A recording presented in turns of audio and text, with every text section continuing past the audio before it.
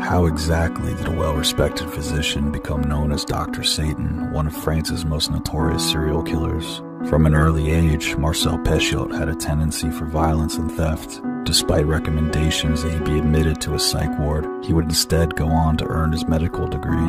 In the 1930s, he moved to Paris, where he would ultimately build a successful medical practice. But under the surface, something much more sinister was growing. As Nazis occupied Paris during World War II, Petiot pretended to be part of the French resistance, offering to help Jewish families escape the city by providing them with fake immigration papers.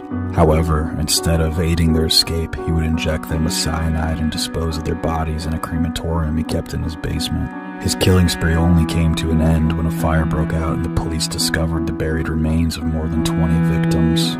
Petiot would ultimately be found guilty of 27 murders and 99 other criminal charges before his death by guillotine. So,